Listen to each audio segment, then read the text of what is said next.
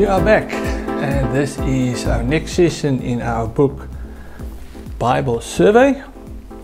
And in this lesson, this is lesson number 4, and we're gonna give you a survey of the wisdom literature and the poetic books.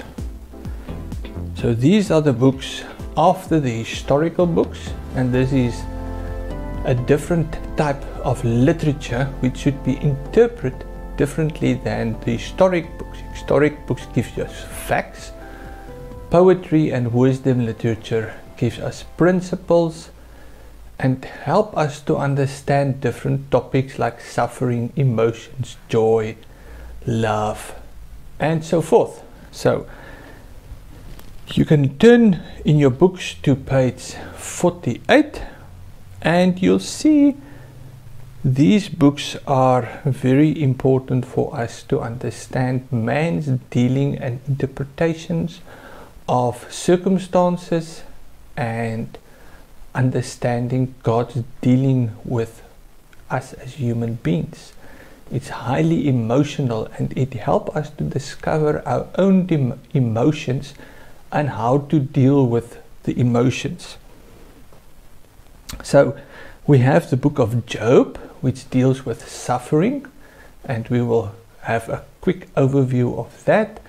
Then the book of Proverbs, Ecclesiastics, and Songs, which is traditionally it is given to Solomon, as the books open with the words, "These are the words of Solomon." And we all know that King Solomon, when he became the king, he asked God not for wealth or for power, but for wisdom. And God granted him the wisdom, and he was seen as the wisest of all men that ever lived. So these books are beautiful.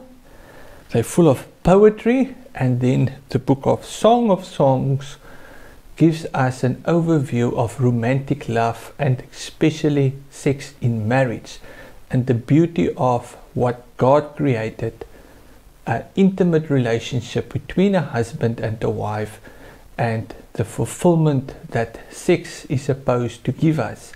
And then also the warning, as Proverbs tells us, about the danger of sex outside the marriage. So these are the books we're going to have a look today. On page 49, there's some important literature principles that you need to understand that will assist you to interpret it correctly. So the first one is Hebrew parallelism. It is a way the Hebrew people used to emphasize things by saying the same thing twice in different ways. There you can see Psalm 2 verse 1, "Why do the nations rage and the people plot in vain?" So it is synonyms. The same thing is said twice, but with different wording.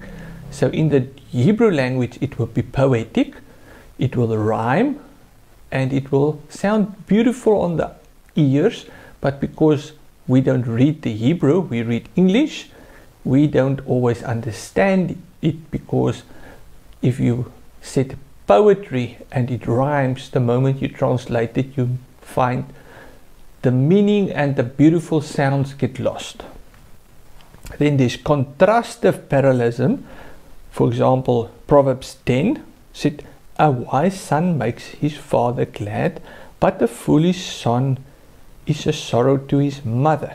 So wise is contrasted with foolish, and make the father glad, make the mother sorrowful. The second one is questions that's often asked.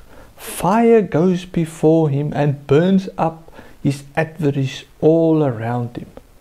So the question is, what does the fire do, or who is affected by the fire? And then Psalm 25, "Of you are the God for you are the God of my salvation, for you I wait all day long." So the question is, how is my profession that God is the God of my salvation demonstrated?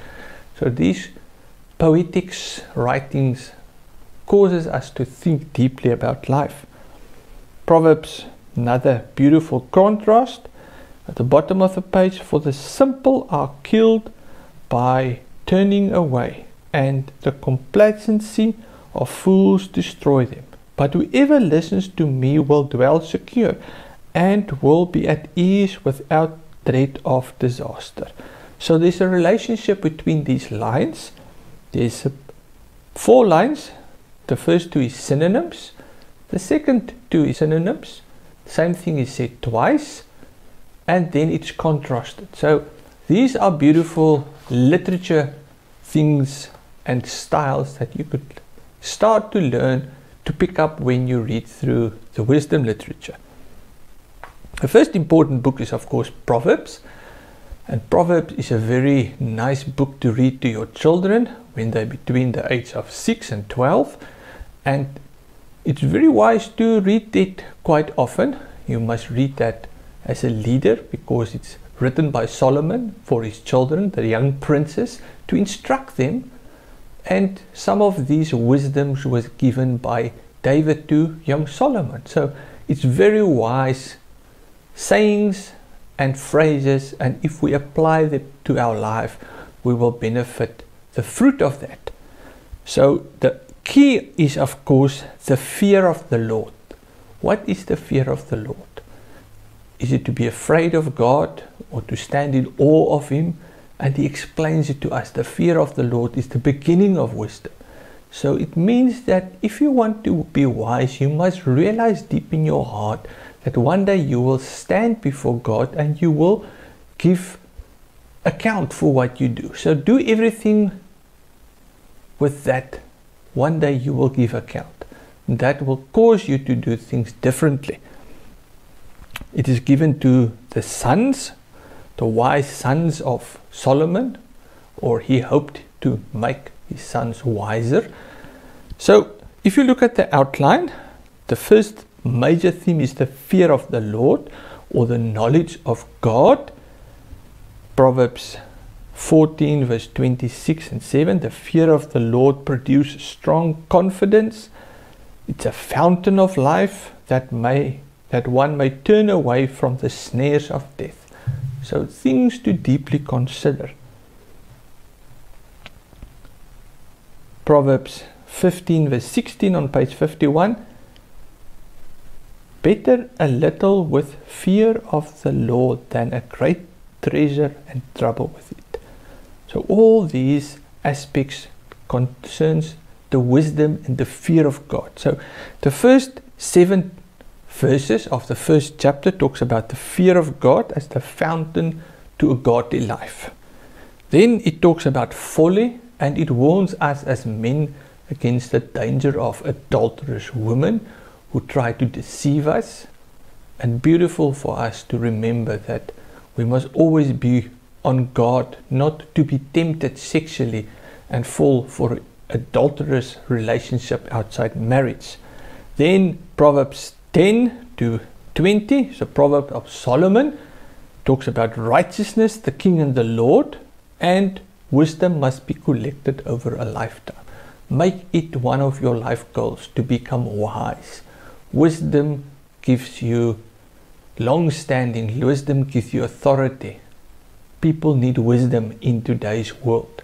Without God, the world falls into foolishness. Proverbs 22 to 24 is warnings. How should a house be built? Good ideas for us as families. What is the principles on which we build our house? Proverbs 25 to 29 is a collection of Ezekiel's collection of Solomon's proverbs. It talks about the king, the fool and the sluggard, the lazy person. It talks about friendship and speech and the priority to work hard. And then 30 to 31 is the proverbs of Agur and Lemuel's mother. And it talks about humility, not to be proud and arrogant, but to be humble. And then chapter 31 verse 10 to 31 talks about the godly wife. So these wisdom literature is a collection of wise sayings for us to help us. It is specifically written for young people, but also for us who is older, to to remind us how we should construct our lives and what is important in life. And it is beautiful poetry to read and relax and think about life.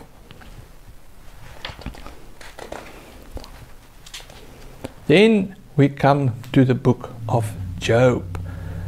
Now the book of Job is a topic of suffering which sometimes we hesitate to think about because we don't understand suffering always. And this is a beautiful story about what happens behind the scenes. And the story is, in heaven, Satan is in front of God and he accuses Job because God is so impressed with him, because he's a righteous man. And first God told Satan, but there is no man on this whole earth like my servant Job. And then Satan said, but just take away his stuff, just take away his material possessions. And God gave permission to Satan to do that. And in one day, Job loses all his material possessions and his children. And Job was totally unaware of the story. And then again, Satan comes before God and he said, but just take away his health and then he will curse you. And then we see that Job discovered the true meaning of life and how he battled with understanding suffering. And it is for us important to understand that, and there's players that plays their role and give their ideas. And the first is 3 elderly men, and each one have an interpretation of what is suffering about. And the first one is Elias the Temanite, and his explanation is Job is suffering because he has sinned. Chapter 5 verse 8 says, go to God and confess your sin. And then Job answered him in chapter 6 verse 29, stop assuming my guilt, for I am righteous. Job didn't understand what was happening. So that is the first view of suffering. When we suffer, it's because we have sinned. If that is true, we need to look at confess our sin. But if it's not true, maybe there's another reason. Then Bildad, the second player, he accuses Job sin because he don't admit he had sinned. He is stubborn. Just admit you had sinned. He said, how long will you go on this? In chapter 8 verse 2.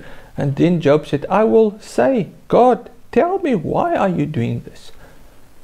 So his view is Job don't admit he had sinned. Then Zohar, he said, Job deserves even more punishment because he doesn't understand he had sinned. He said, Job's sin deserves even more suffering than his experience. He said in chapter 11, verse 13, get rid of your sin. And Job said, I know I'm righteous. And then there's a fourth player, a young man called Elihu. And he said, God is using suffering to mold Job. And he must keep silent and learn wisdom. And then God come to the picture in chapter 38, and he rebuked Job's 3 friends for their foolishness. And then he revealed himself to Job. But he never explained to Job why did Job suffer. God said to Job in chapter 42 verse 2, do you still argue with the Almighty? And then God told him a lot of wonderful, mysterious things. And then at the end, Job said, I was talking about things I knew nothing about. And then the beautiful saying, and the Lord changed Lot's circumstances when he prayed for his friends. Something about forgiveness, something not to build bitterness. So Job prayed for his friends, and then the Lord changed his circumstances and gave him twice as much as he had before. A beautiful story of how we as humans understand suffering, or we are struggling with suffering. So we found a lot of comfort in the book of Job. That brings us to the book of Ecclesiastes. Ecclesiastes is the preacher who shares his knowledge about the meaning of life. What is the meaning of life?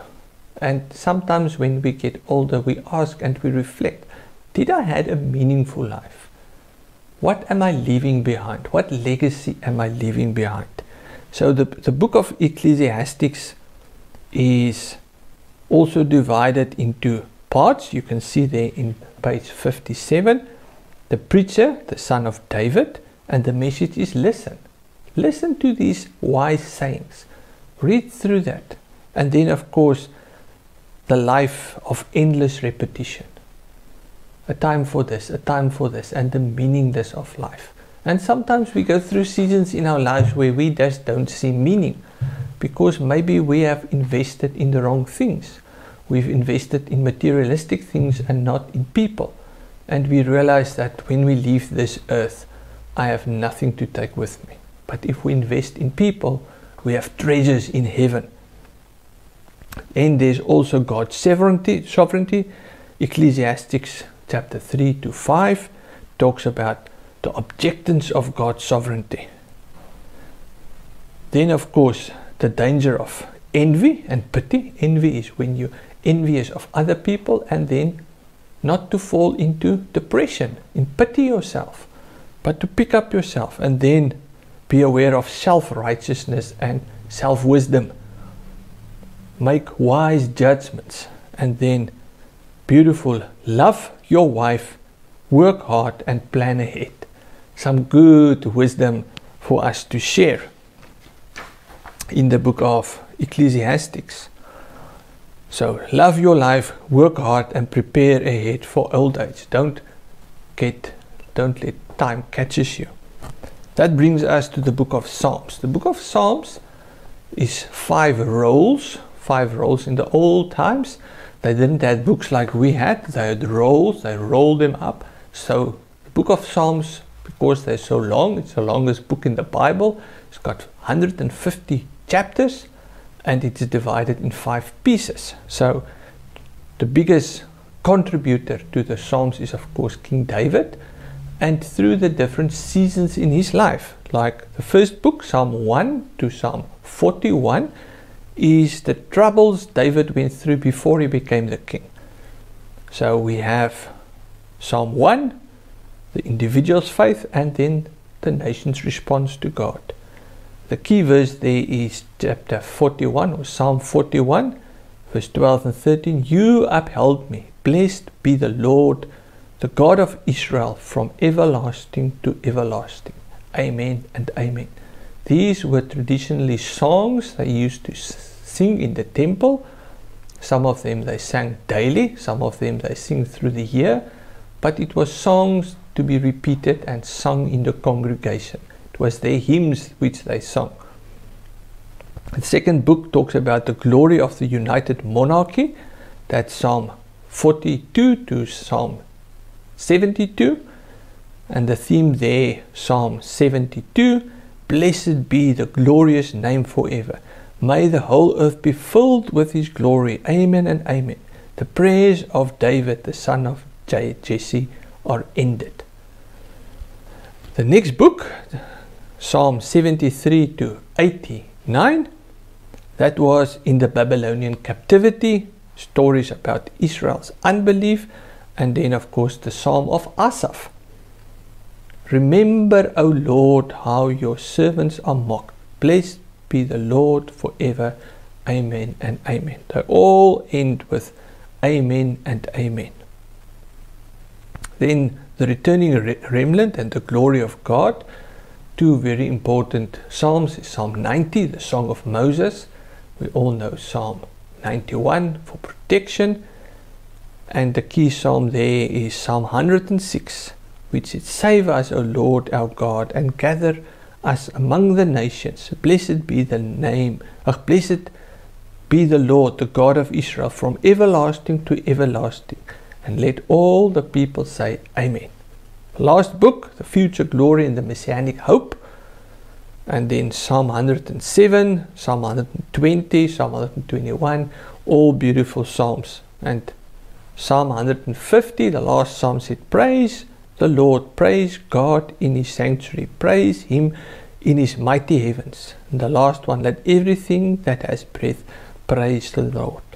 So on page 59 you see different types of psalms. You see laments, it's songs that is sad, people crying out before God to intervene, to come and help them. There's narrative praise, we see descriptive praises, pilgrimage songs, royal messianic songs, wisdom psalms, and songs of war. So all different types of psalms, and it is good to read the psalm every day. It's beautiful, it fills us with joy, and it's so easy to understand and to pray through them.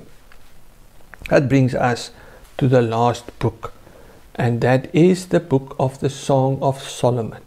So it is written by Solomon, and it is the story of an intimate relationship between a husband and a wife. And we find so many good understandings how a man should understand a woman and how a woman interpret a man. So a lot of things, sometimes we said, oh, a man will never understand a woman, or they will never understand their wives. But if you read the Song of Songs, you'll see some key ways to understand a woman better, how a woman wants to be praised, how a woman wants to be emotionally encouraged, how she wants to know that she is the love of your life, and then how she reflects towards the man and longs for emotional support. So beautiful song. It is divided into a few songs. The first song is the greatest song is a love story. Then anticipation, the bride and the groom speak to each other through their friends as love is awakened and growing for the right time.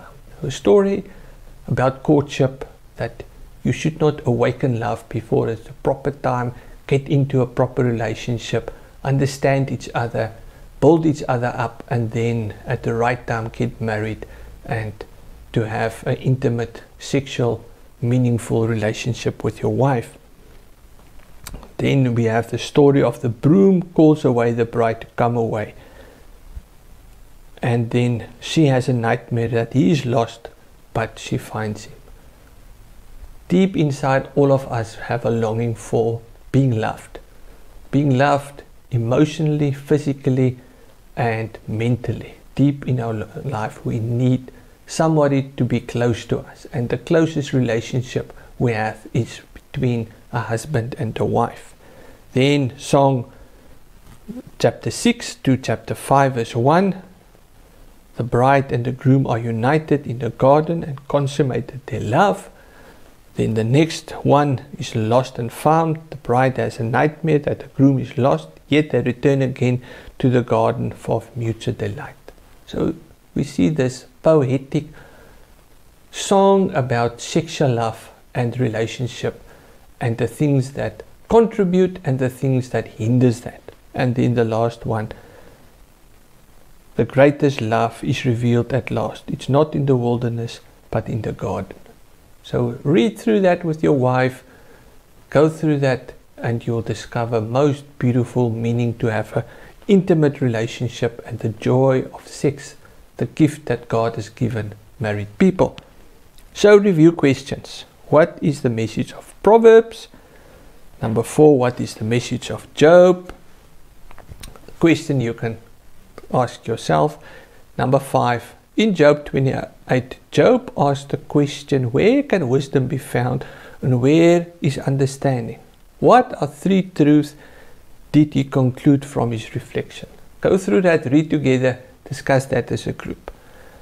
What is a lament? And what is your emotional situation? Are you joyful? Are you happy? Do you have emotional struggle? And share that with one another. Pray with one another. Say, I'm going through this. Have you read this psalm? Just think about how psalms can contribute to our emotional standing where we are. And then the last one, what is the message of songs? So my friends, be blessed. Remember, the wisdom literature in the Bible is there to uplift us, to contribute to our mental health, to our emotional health, and to help us to find meaning in the so many questions that we don't understand. May God bless you.